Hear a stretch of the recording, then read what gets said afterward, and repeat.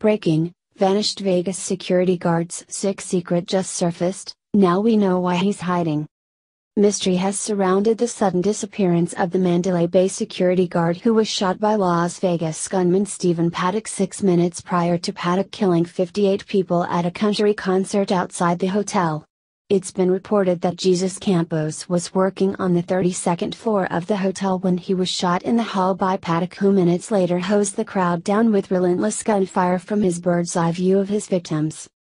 Campos is suspected of knowing far more than he's said and was going to reveal his witness account in several interviews among multiple networks, the first being with Sean Hannity on Fox News. Minutes before he was set to go live with Hannity, he allegedly disappeared and hasn't been seen or heard from yet. Now, something else has just come to the surface about Campos which seems to answer the question about why he's hiding while his whereabouts are unknown.